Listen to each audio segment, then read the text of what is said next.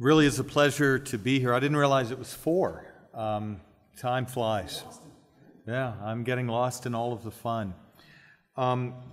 This evening, I want to confess something. I'm not going to give you historical overview of varying positions. We covered a lot of that in our pre-conference discussion. And one of the reasons we covered that is that as I was preparing this initial lecture, the lecture turned toward more biblical and theological foundations for understanding the image of God as it is taught in the pages of Holy Scripture. And so it's, instead of being a kind of overview of a taxonomy of views, this is more what we would commend as a biblical and reformed understanding of the image of God. And the design of this lecture is to lay something of a scaffolding or a foundation on which or around which we're going to build in the following lectures. And so I won't be able, by design, to say everything by any stretch of the imagination, but I want to try in around 40 to 50 minutes, hopefully no longer, to clarify and define what we mean when we're talking about the creaturely image of God. And I want to offer some preliminary comments that will expound the nature of the image as it is taught in Scripture. And I'm going to begin by trying to summarize some of the salient features that you'll find treated in the confessional tradition of Reformed churches. Especially, I'll be commenting just briefly on the Westminster Shorter Catechism and use that as a point of departure to then expand the biblical and theological foundations of the image of God in man. Now, there are 2 initial foundational texts that I'm going to want to treat. One will be Genesis 1, 26 through 28. And the second, this may surprise you, will be Genesis 2, 15 through 17. And you'll see the reason why we do this as the lecture unfolds. The first text is Genesis 1, 26 through 28. I'm going to read it, make some commentary on it through the confessional tradition, and then start to expound it in relation to our other text. So hear the reading now of God's inspired and inerrant word. Genesis 1, 26 through 28. Then God said, "Let us make man in our image, after our likeness, and let them have dominion over the fish of the sea, and over the birds of the heavens, and over the livestock, and over all the earth, and over every creeping thing that creeps on the earth." So God created man in his own image. In the image of God he created him. Male and female he created them. And God blessed them, and God said to them, "Be fruitful and multiply, and fill the earth and subdue it, and have dominion over the fish of the sea, and over the birds of the heavens, and over every living thing that moves on the earth." Now, building on texts like Genesis 1, 26 through 28, the Reformed tradition has sought to develop the covenantal and the eschatological understanding of the image of God in man. For instance, in the Westminster Shorter Catechism, question 10, the image of God is a focal point for understanding the nature of man as a creature of God. How did God create man? Answer: God created man, male and female, after his own image, in knowledge, righteousness, and holiness, with dominion over the creatures. Now, A.A. Hodge, in his commentary on the Westminster Confession of Faith, comments that the double phrase in Genesis 1:26, "in our image and after our likeness," that double phrase intensifies the emphasis and brings into view the uniqueness of man as an image bearer, distinct from every other created reality that reveals God. And he then distinguishes two aspects of the image of God. One that he calls constitutional, and the other that he calls moral and spiritual. If you were here for the pre-conference, think broad and narrow, think moral agency, moral excellency, and you're in the conceptual ballpark. He says this: the constitutional likeness of man to God is of a rational, moral, and voluntary character. This likeness man has never lost and never can lose in any world. Then he goes on, the moral and spiritual likeness, consisting in spiritual knowledge, righteousness, and true holiness, which the children of Adam have lost in the fall, and which is restored to all believers in Christ by the Holy Spirit in their regeneration and sanctification. Now, here's what I want you to note for introductory purposes in this distinction between the constitutional and moral aspect of the image of God.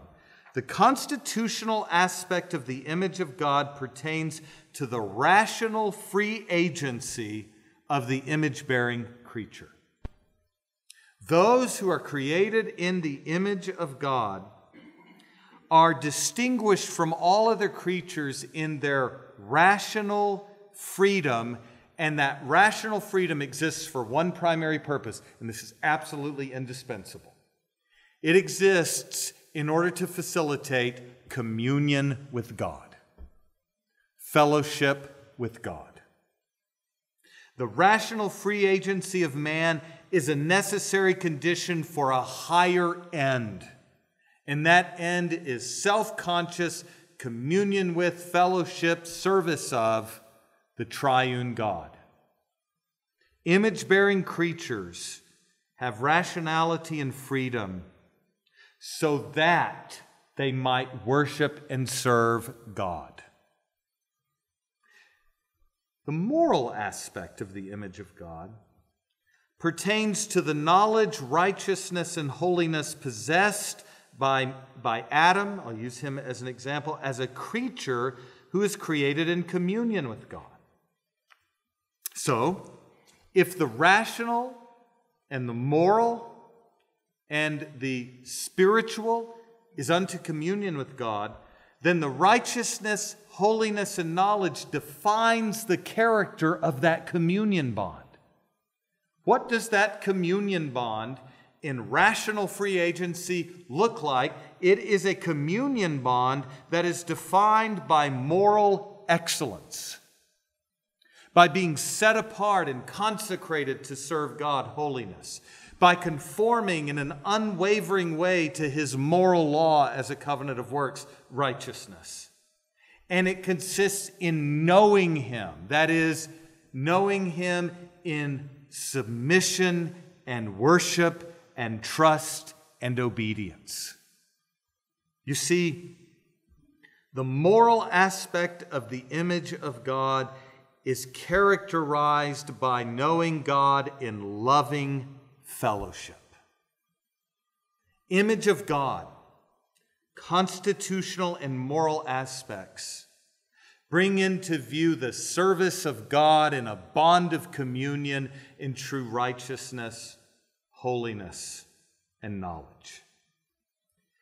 And these two aspects of the image of God are given in the single event of creation from the dust of the ground, in the case of Adam. That is, in Genesis 2:7, when Adam is formed from the dust of the ground, and God by his Spirit breathes the breath of life into him and constitutes him a living being. In that twofold event, the formation and the impartation, Adam is formed with both constitutional and spiritual aspects, constitutional and moral aspects. They are concreated basic and native to Adam and Eve as image-bearing creatures, and they subserve the communion bond with God. That lies at the heart of the covenant that God makes with Adam and Eve. Now, other theologians will speak of this constitutional dimension we've talked about as the broad aspect of the image of God. We talked about that pre-conference. It cannot be lost by the fall. The moral is described as I messed that up. The constitutional is the narrow aspect of the image of God that cannot be lost. The moral is the broad aspect of that image that can be lost, in fact, is lost, because sinners are no longer holy and righteous. And the way that they know God is in rebellion and repression of His truth. A final way to make the distinction we're making is between moral agency and moral excellence, which we've talked about also in the conference. Now, pre-conference discussion. Now, that is a kind of preamble, a kind of theological overview, a kind of giving us our bearings on what one catechetical statement about the image of God and one commentary from a Reformed theologian, A.A. Hodge, yields. What I want us to do for the rest of this lecture is look more closely at the image of God as it is presented in Genesis 1 and 2, and start to think about the image of God conferred upon Adam particularly as a federal head, not denying or depreciating the way that Eve images God, but I want us to think about the image of God as we reflect on the nature of Adam as a priest-king and a guardian of the Edenic theocracy. I want you to think about that, and I want you to see the way that the image of God theme is developed in Genesis 1 and 2, and then later in the rest of Scripture. Now, what that's going to involve is a reading of Genesis 1, 26 through 28, with Genesis 2, 15 through 17, as mutually explanatory texts that unveil for us the significance of the image of God in Adam, and by extension, Eve. I call the distinction between Genesis 1:26 and 2:15 through 17, and this isn't novel, the dominion mandate, Genesis 1, and the probation mandate, Genesis 2. And the mini thesis I'm making at this point in the lecture is that the probation mandate is a concentrated and focused application of the dominion mandate. Now, remember, we read Genesis 1, 26 through 28. And what I want you to think about is the fact that as an image bearer, Adam is called, and Eve, are called to have dominion over every creeping thing that creeps on the earth, 26. Be fruitful and multiply, 28. Fill the earth, subdue it, and have dominion over the fish of the sea, the birds of the heavens, and over every living thing that moves upon the earth. This is a derived form of dominion that expresses on a creaturely realm something of the absolute and unqualified dominion of the great Creator King. Adam and Eve bear in their persons as image bearers, listen, a royal grant of dominion at the creaturely level. And the issue before us in light of Genesis 1 and 2 is that there is a narrowing and focusing of that dominion mandate in the probation mandate of Genesis 2:15 through 17. Hear this and let me say it a different way. You do not understand the dominion mandate on its own terms independently of Genesis 2:15 through 17. The dominion mandate and the probation mandate are mutually qualifying commandments that elucidate one another. And here's that commandment.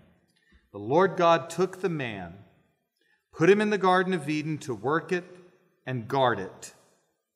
And the Lord God commanded the man, saying, You may surely eat of every tree of the garden, but of the tree of the knowledge of good and evil you shall not eat, for in the day you eat of it, you shall surely die. Now here's what I want you to think about. The dominion mandate is organically tethered to the probation command in Genesis 2:15 through 17. And Adam, as a priest king under God, a priest consecrated to God in holiness, a king ruling under God in righteousness, Adam, as a priest king and representative head of the race, is to fulfill the dominion mandate in a specific focal testing of his obedience in conflict with the dragon, the ancient serpent, the devil. The dominion mandate funnels itself into conflict with the serpent, conflict with the devil. And the focal point of the test is this, and I'm going to put it this way and then explain why. Will Adam, as a priest king under God, exercise his dominion in obedience to God, and will he slay the dragon? Will he slay the serpent? Will he destroy the unholy intruder who creeps into the Edenic holy realm to defile the realm, to defile the people, and to rebel against and blaspheme the Creator King? That's the way this narrative is focused. Why do we say that Adam is poised in such a way? Here's one reason. The same language of guarding or keeping, shamar, is used with reference to the Levitical priest's role relative to guarding the tabernacle. So that the priests under the Old Covenant had a guardianship function of the tabernacle, which was what? The holy place where God would meet with his people through the shedding of blood. And it was not a place into which unauthorized people could enter, but only those duly sanctioned by God and set apart as priests. This word translated keep, shamar, in 2:15 is used with reference to Israel's priests. Let me give you two examples, and I'll read one. Well, I'll read two, but the second one will be more abbreviated. Numbers 3, 7 through 10. And in Numbers 18, 1 through 7, we have to note this, that the Levitical priests are to guard the tabernacle against unclean things that would enter into it. By extension, think now, Adam is to guard the Edenic sanctuary from anything unclean that would enter it. And listen to the nature of the guardianship, okay? Listen. And they shall perform, the priests, the duties for him and for the whole of the congregation before the tent of meeting to do the service of the tabernacle. They shall also keep all the furnishings of the tent of meeting, along with the duties of the sons of Israel to do the service of the tabernacle. You shall thus give the Levites to Aaron and to his sons. They are wholly given to him from among the sons of Israel. Priestly consecration. So you shall appoint Aaron and his sons that they may keep their priesthood. But, listen, the layman who comes near shall be put to death. the guardianship of the typological holy realm, the tabernacle dwelling of God, was protected or guarded by the Levitical priest with extreme prejudice that would express itself in the death of the unholy intruder, the one who was unauthorized to enter into that holy place. The same language is used in Numbers 18:7. I am giving you the priesthood as a bestowed service, but the outsider who comes near shall be put to death. Now, I want you to recognize this. This is very graphic, militaristic imagery that is utilized in the context of Karen warfare at later points in Israel's history. You are to strike to death those who oppose the Lord, those who occupy the holy realm that he is granting to Abraham and his offspring.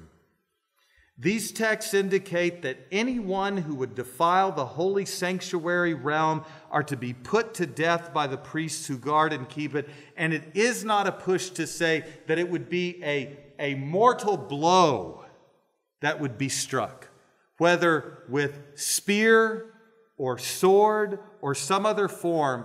It is a blow that brings death to the unholy intruder. This is the nature, listen, of the royal guardianship of the holy realm of the tabernacle.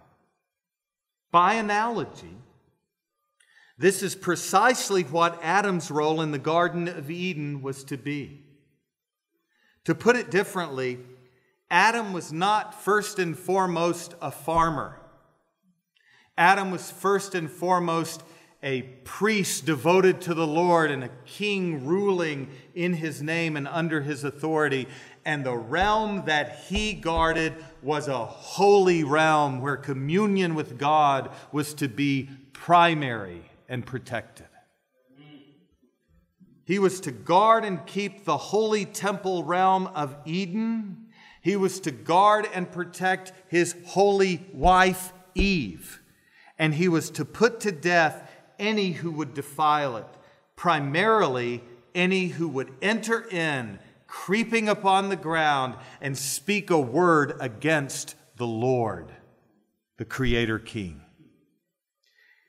So, Adam's imaging of God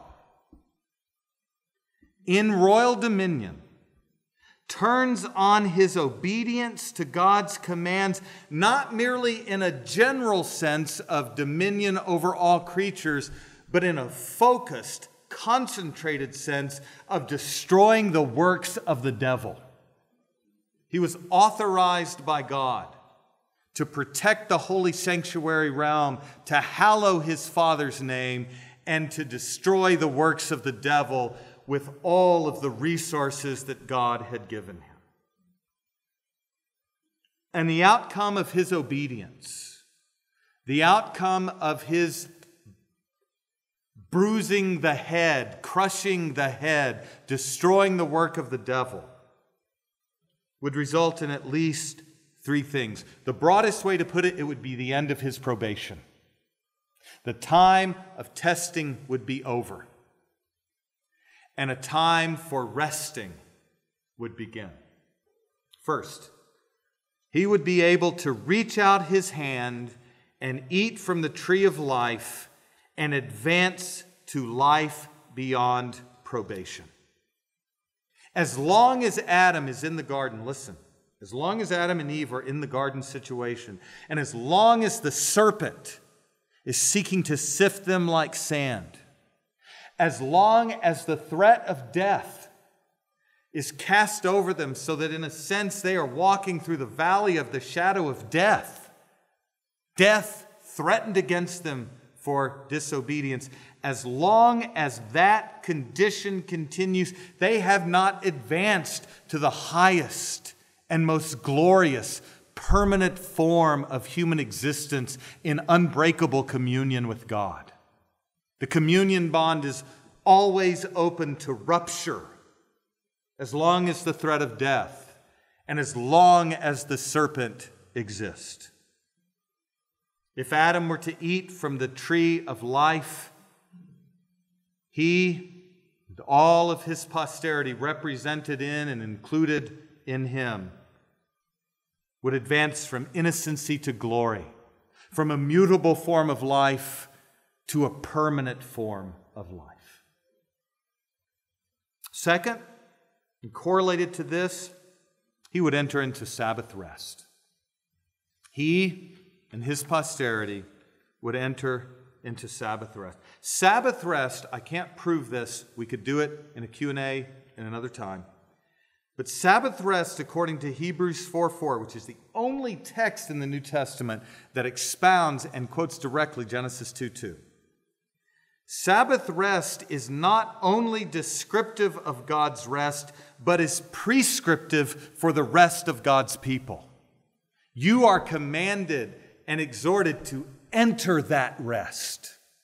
It's a rest into which others are invited to enter. And you can enter that rest through the archegos, the forerunner, Jesus Christ, who has been raised into heavenly places and entered into rest. Had Adam obeyed, had he slayed the dragon, that rest would have been conferred upon him and his posterity, so that eternal life would issue in Sabbath rest. That's the significance of tree of life and Sabbath rest. And third, and to our point, the image of God would be brought to eschatological perfection. The communion bond with God in perfected righteousness, holiness, and knowledge. That communion bond with God would reach its highest permanent form of consummation and perfection. The righteousness and holiness that were mutable through Adam's probation would be confirmed irrevocably and permanently in consummation. And he would gain, listen, this is the paradise within the paradise of God. He would gain full and free and permanent access to God in a bond of communion that knows no end. That is the telos of the image of God. But see, these are precisely the things that Adam did not attain because he failed to consecrate himself, his wife, and a realm to God as a priest, and he failed to exercise the dominion of a king under the authority of God. Hence, God entered into a second covenant, a covenant of grace.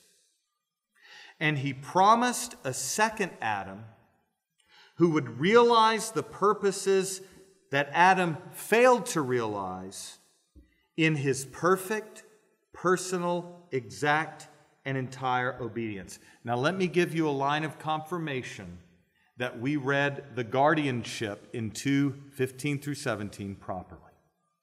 How can we confirm, not only through what the high priest would do, the priest would do to someone who would try to enter into the tabernacle? He would, by guarding it, he would do what? He would slay the intruder. But we can confirm what Adam should have done by reference to Genesis 3:15. What is the primal gospel promise as it is announced in Genesis 3:15? That the Lord promises a seed from the woman.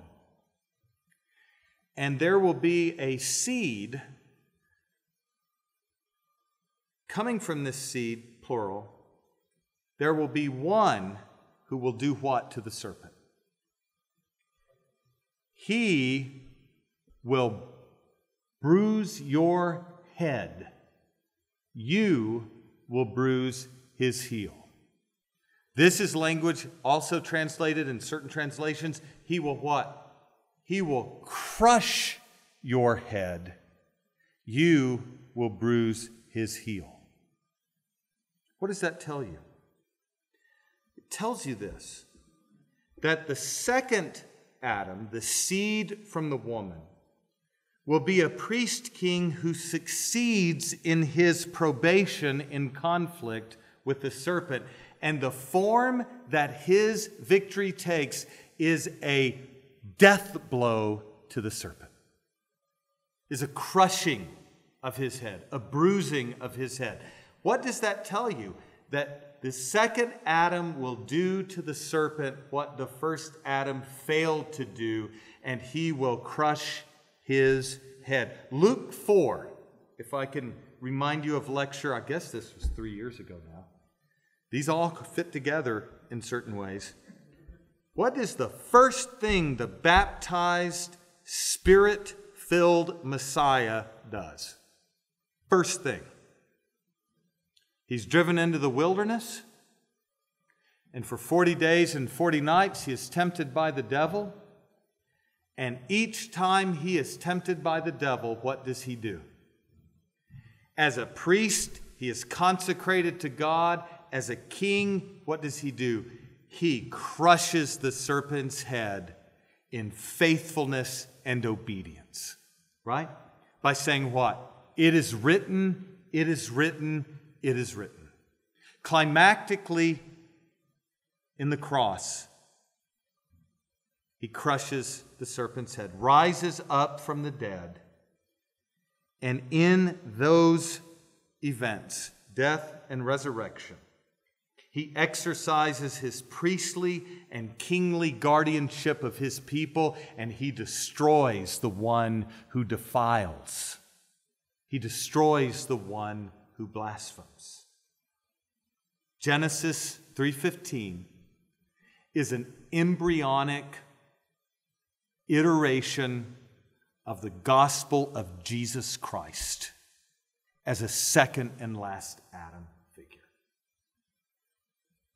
Now, with regard to Genesis 3:20, there are two other things that happen in Genesis 3.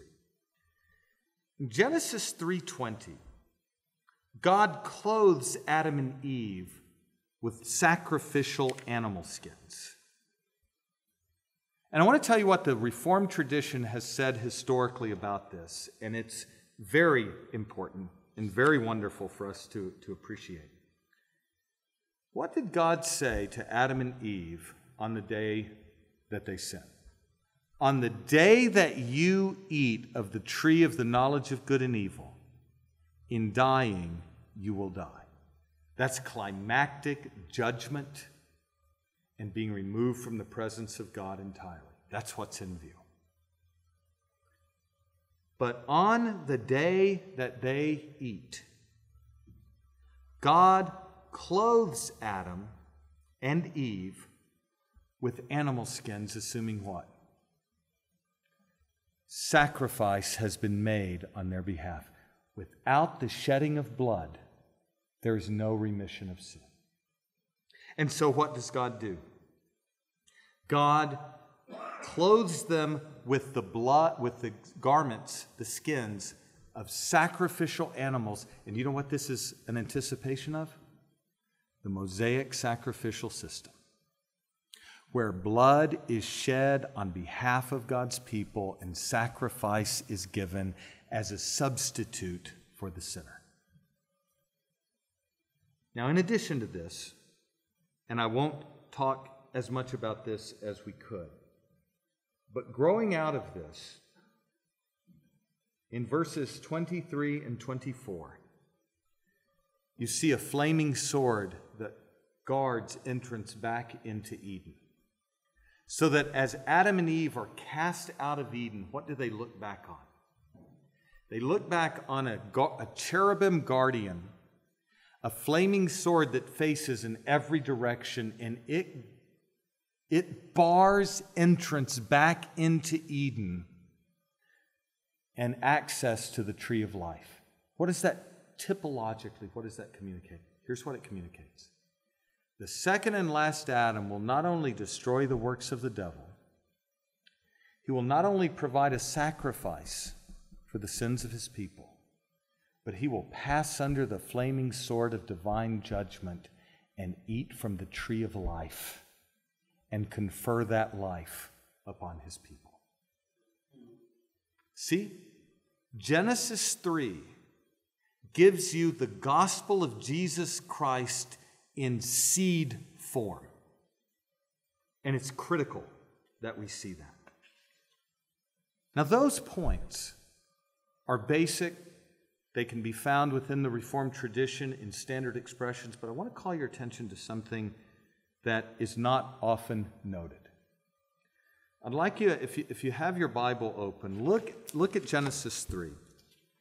And I want you to note a verb that is used that is very easy to pass over in verse, it's not 20, it's 21, in verse 21. Now listen to this language. The Lord God made for Adam and for his wife garments of skin and clothed them. He clothed them in them. Now, not only do the animal sacrifices typify the substitutionary sacrifice of Christ and anticipate the coming of the Mosaic sacrificial system, but that language of clothing is unique. God clothed Adam and Eve in garments of animal skins. Here's what I want to call your attention to. If you read the Greek Old Testament, the Septuagint,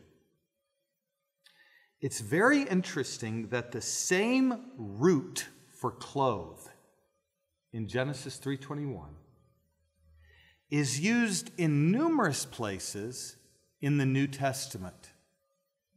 And I want to give you two examples. In Colossians 3:10 and Ephesians 4:24, the same verbal root to clothe or to put on is used. And listen to the way Paul speaks. In Christ Jesus, you have put on, there's the verb. You have put on, you have clothed yourself with the new self being renewed in knowledge after the image of its creator. Ephesians 4:24. You are to put on, there's the verb, clothe yourself. You are to put on or clothe yourself, the new self, created after the likeness of God in true righteousness and holiness. Notice that the clothing imagery, which is the same verbal root that you find in Genesis 3:20, involves putting on what? Putting on the image of God in Christ. The clothing imagery is imagery associated, listen, with image endowment. You have been clothed with Jesus Christ. You have been formed in his image, and so you have put on, clothed yourself with a new self created in Christ Jesus after the image of God in knowledge, Colossians 3:10, righteousness and holiness, 4:24. What does this suggest? It suggests that in the New Testament, the clothing imagery that you find in Genesis 3:20 is to be understood as not only sacrificial skins that are placed upon Adam and Eve, but it also contains within it a notion of redemptive image endowment. God in Genesis 3:21 is not merely sacrificing animals for Adam and Eve, but he is, listen, He is clothing them in the image of the sacrifice. And the sacrifice typifies Christ not only in being an offering for guilt and sin, but in providing clothing, in providing an image endowment. It means that not only is there a typological offering for sin in Genesis 3:21, but Adam and Eve are clothed typologically in the image of the promised seed, the image of the promised one who will destroy the works of the devil, 3:15, clothe his people in his image likeness, full with forgiveness of sins, 3:21, pass under the flaming sword in his death, rise up and eat from the tree of life, and become in himself life-giving spirit, and confer his image upon his people. Let me try to put it this way. God, and some exegetes will say this, God is not mocking Adam and Eve and saying you're animal-like. He's not saying, see, here's some animal skins, you animals. You act like animals, you're dressed like animals. He's not demeaning them. He's not chiding them. He's not showing that they've been reduced to the level of the animal they're supposed to have dominion over. That is exactly not what he's doing. He is clothing them in a typological image endowment that is a sign and image of Jesus Christ himself. It's a clothing in the image of the promised Messiah. And so as we start to look at this text, we notice that this clothing imagery, this putting on, is not simply limited to Colossians 3:10 and to Ephesians 4:24.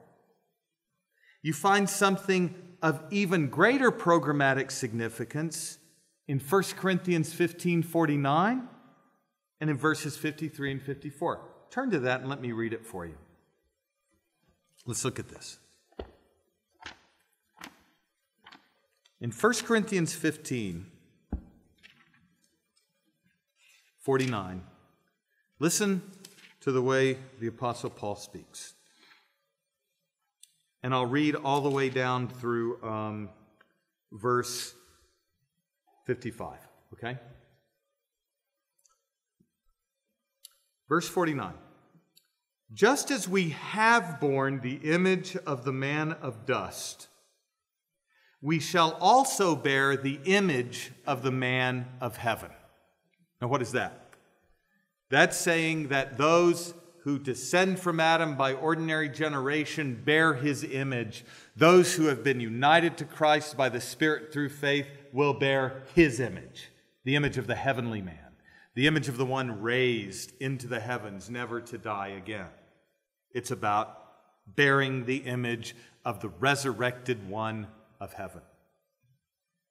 And now, verses 50 through 54 and following explains the how of this image endowment. How will this image endowment occur? Well, I tell you this, brothers. Flesh and blood cannot inherit the kingdom of God, nor does the perishable inherit the imperishable. Behold, I tell you a mysterion, a mystery. Something hidden in the secret counsel of God and now revealed. We shall not all sleep, but we shall all be changed in a moment, in the twinkling of an eye, at the last trumpet. For the trumpet will sound, and the dead will be raised imperishable, and we shall all be changed. For the perishable body must put on the imperishable. Same root from Genesis 3:20, Colossians 3:10, Ephesians 4:24. The perishable must put on the imperishable. The mortal must put on immortality. And when the perishable is clothed with the imperishable and the mortal is clothed with immortality, Then shall come to pass the saying, death is swallowed up in victory. O death, where is your victory? O death, where is your sting? In the moment like that, twinkling of an eye, by the supernatural and sovereign power of the Spirit that raised Christ from the dead, you will put on the image of Christ and be raised in imperishable and immortal glory. You see? And in Genesis 3:20, you get the adumbration of this, because the one who will be sacrificed and in whose image you are made will pass under the flaming sword, eat from the tree of life, and Adam will name Eve the mother of the living and not the dead. You see, 1 Corinthians 15:49, reflecting on the resurrection of the church at the end of the age, the bodily resurrection of those for whom Christ is firstfruits, verse 20, says, just as we have borne, so we will bear the image of the man of heaven. And he uses the clothing imagery to communicate that idea. Now, what does that tell you? It tells you that in Eden, in Genesis 3:21, what you get is a proleptic initial promise, not only of forgiveness of sin, but being re-endowed in the image likeness of the one in whom and through whom you are forgiven. You bear the image of your Redeemer. And when death is swallowed up in victory, and when death's sting is removed forever, what remains for you? Let me tell you, eternal life remains for you. Sabbath rest remains for you. You will be summoned from the dust of the ground in imperishable glory into Sabbath rest and life that never ends. For what purpose? That you might know and be known by God. That you might have his name written upon your forehead, and that he might dwell with you and you might dwell with him in a sacred and inviolable bond of union and communion forever. This is the heart of what the Christian faith is all about, and it is communicated in the language of image endowment. But it is not the bare or naked image of God. It is not the image of the man of the earth. It is the image of the man who is of heaven, the heavenly image. And when you think about this, a different way that it's put is in the concluding chapters of the book of Revelation that I just want to remind you about. What it means to have the fruition of this image and to enter into the holy dwelling place of God, I think is narrated really helpfully in Revelation 21, verses 1 through 8. I'll read selectively. A new heaven and new earth appeared. The holy city, the new Jerusalem, came down out of heaven, prepared as a bride adorned for her husband. Eden, you know what Eden was? Eden was a protological replica of this holy realm. You know what the tabernacle and temple were? They were typological replicas of this holy realm. And it is coming down out of heaven. Where Christ is, it is coming down out of heaven, and John says, I heard a loud voice from the throne saying, behold, the dwelling place of God is with man. He will dwell with them, and they will be his people, and God will be with them as their God. He will wipe away every tear from their eye. Death shall be no more, neither shall there be mourning, nor crying, nor pain, for the former things have passed away.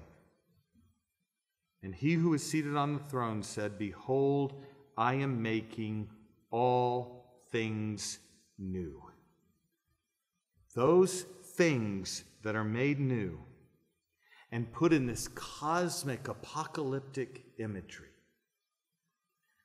we've seen described in Paul as the image endowment from God that inaugurates the perfection of communion with God and his dwelling in the midst of his people. This image endowment, tethered as it is to a holy realm, tethered as it is to the worship of and communion with the holy God, this image endowment will be the permanent and final expression of God giving himself to a holy people in a holy realm through the obedient, resurrected federal head, the last Adam, the life-giving Spirit, Jesus Christ. So, and this is what Dr. Busey's going to talk about. I'm stealing none of his thunder. Paul puts it elsewhere, being united to Christ is being conformed to his image, Romans 8:29. That's Dr. Busey's text. He's going to be working on that. And here's what it means. I just want to leave this with you. The image of God has been perfected in the image of Christ because it has been perfected in Christ as raised. And this means that the image into which you are being conformed is a dynamic, eschatological reality that finds its fulfillment in God and the worship and communion of God. And how is that worship of God and communion with God realized? By being united to Christ by Spirit-forged faith. I'll leave it to Dr. Busey and others to expand on some of these points throughout this conference. Thank you.